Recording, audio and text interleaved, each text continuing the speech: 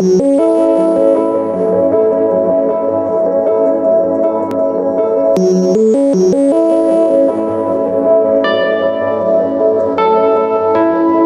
here we are then, in the Spooky Tales, I don't know what we call this, what is it, Spooky Tales, Après Spook? Yes, this is our feedback spook. Yes. No. Spooky, yeah. Hello and welcome to Après Spook. Yes, this is where we talk to you about something that we've just watched, related to our last podcast. In this case, it's about the Black Monk of Pontefract. And two of the things that we talked about in both of the episodes, one was the film called...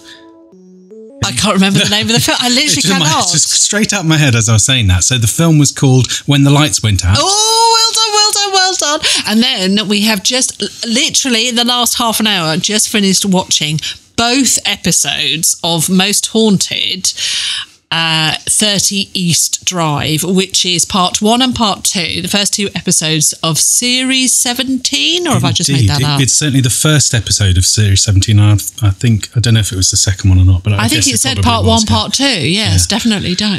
And they're both available on YouTube, although it's quite weird on YouTube because they seem to play the episode twice in one go, don't they? Just in case. Yes, The Most Haunted's available on YouTube. The film you can get DVD, or I think we saw it on Amazon Prime. Streamed it? Yeah, we streamed it on Amazon Prime or something like that. Yeah, so we've watched them.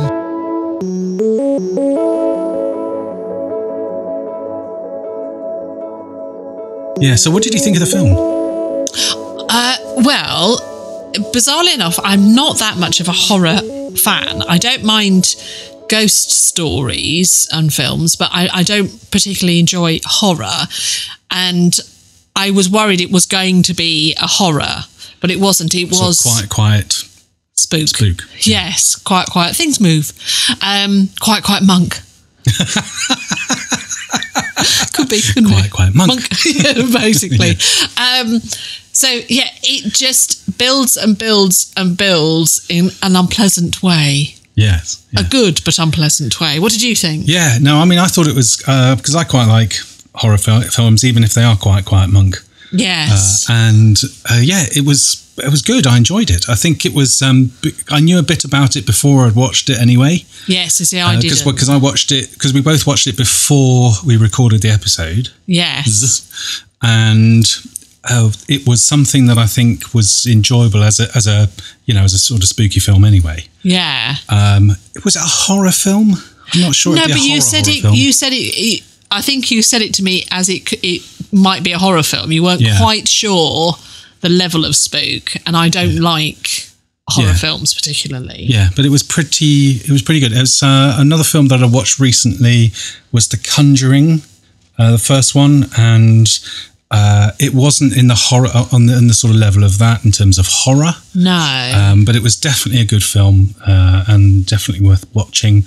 And it had taken events that had happened from the Pritchards, basically the Pritchards' time in the house. Yeah, it had a lot. It was very atmospheric, wasn't it? Oh, very much so. Yeah, and you're right. It did have that intense feeling, and it just got more and more intense, which you can imagine was probably what it was like. Yeah, it was hard to step away from it, wasn't it? Yeah. I mean, we're watching it in our own lounge, but it felt like it invaded it a little bit. I don't know. So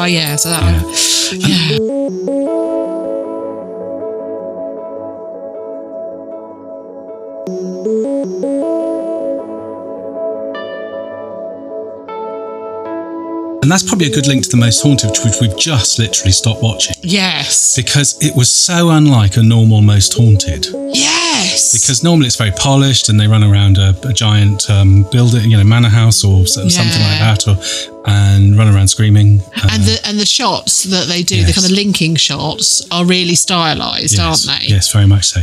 Whereas this was really down to brass tacks, wasn't it? Yes. So Most Haunted, if you haven't seen it, and I'm sure you have, but just in case there's somebody that hasn't seen it, is a team of 6 to 7 people.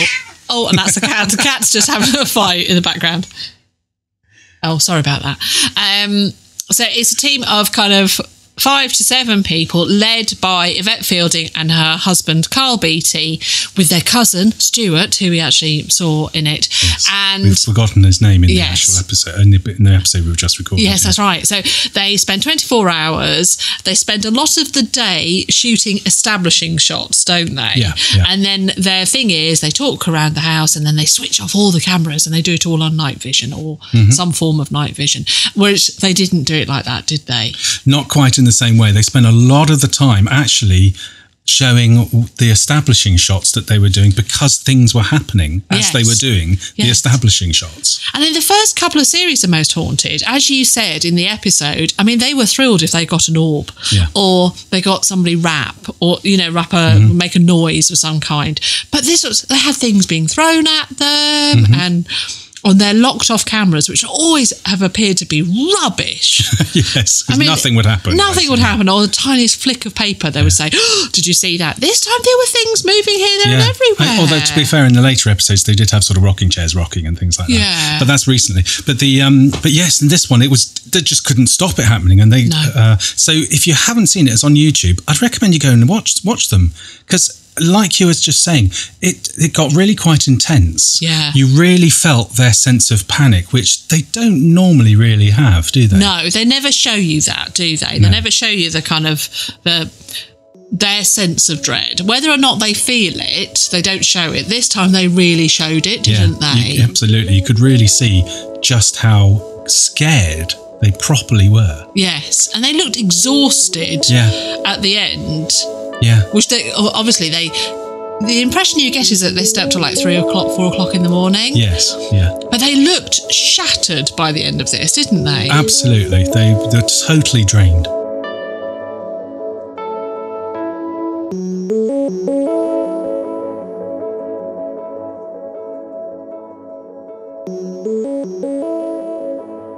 They didn't go in the coal house because that was one of the places that's meant to have been given some real frights to people. Well, maybe they did and nothing happened.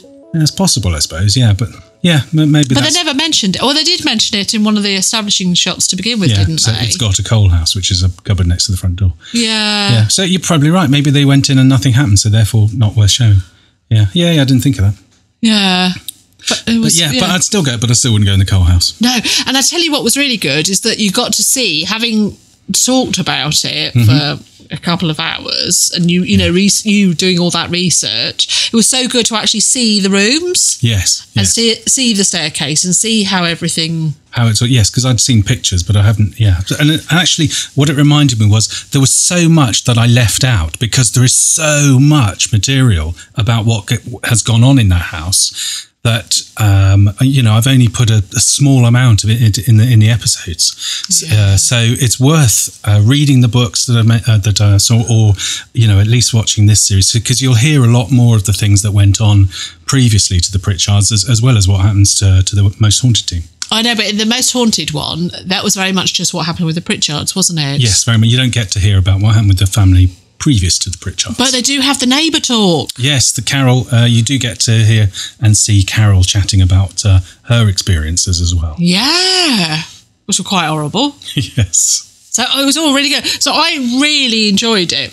I found it really unsettling and worrisome. I had to go and get a jumper halfway through because the hairs on my arms were standing up so much. Yeah. And we're watching it mid-afternoon. Yes, and it's very warm outside. Yeah, so it shouldn't be cold and it shouldn't, but it did unsettle both of us, I think. Do you think so? Yeah, it did. And I think it was because it was a different way that they did it, and because you saw them being so unsettled themselves. Yeah. Before they even went to the nighttime shots. In fact, a lot happened.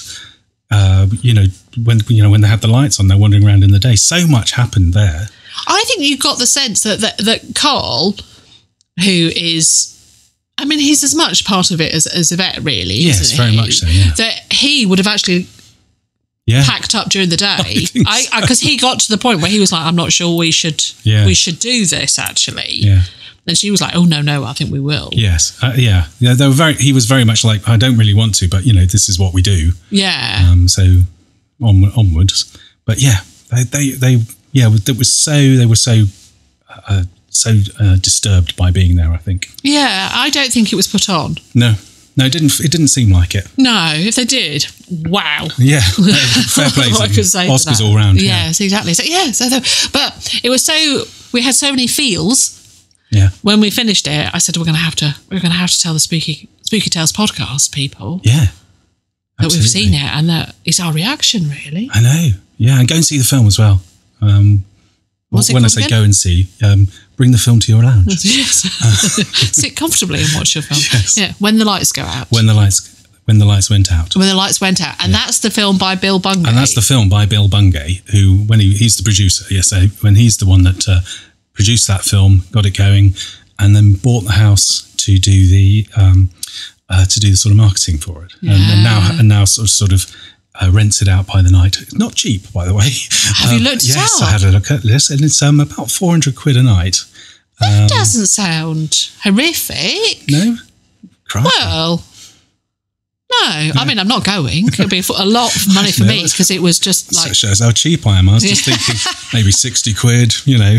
Oh no, because it's an experience, isn't it? Yes. But no, not going. Yeah, No. well, but fair play to him for for his resourcefulness. I think. Yeah, absolutely. Yeah. Well, there we go. Indeed. Well, we hope you enjoyed that, and I think we'll probably do this again. Yeah, it's been good, hasn't it? Après Spook. Après Spook. I like it. Yeah. So we look forward to seeing you again on the next episodes. Yeah, I'd love to hear from you at the email, which is... It's the SpookyTalesPodcast@gmail.com. Or come and speak to us on Instagram at... The Spooky Tales Podcast. No, it's not. Yes, it is. Yes, it is. It's the Spooky Tales Podcast. Yeah, on Instagram. See you. Thank you. Bye.